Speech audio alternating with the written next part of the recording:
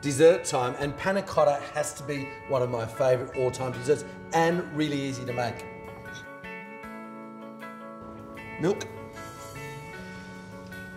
a little bit of sugar,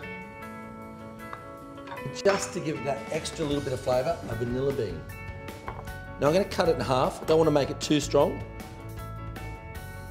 Cut it down and just scrape a few of the little beans out and put it into our milk.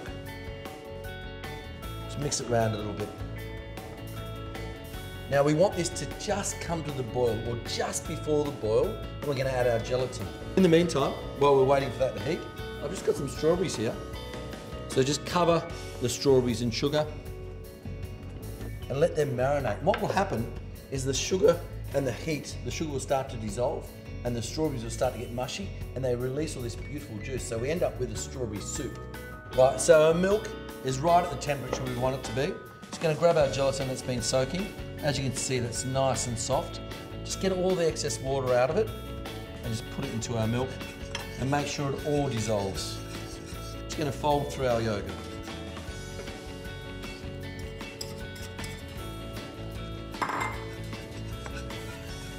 Now that it's all dissolved, to make it easier on yourself, just put it into a pourer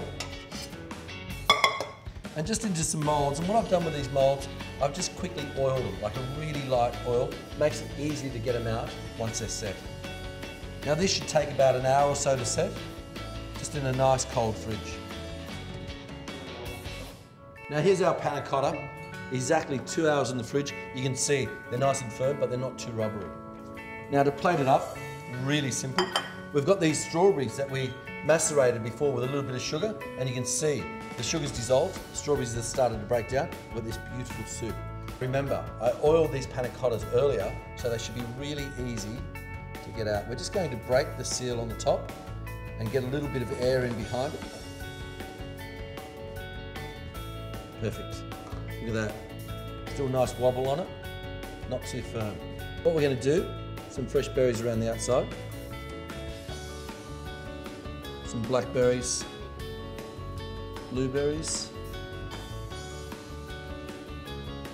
and some beautiful raspberries. A little bit of mint, just to give it a little bit of colour and just a little bit of extra flavour.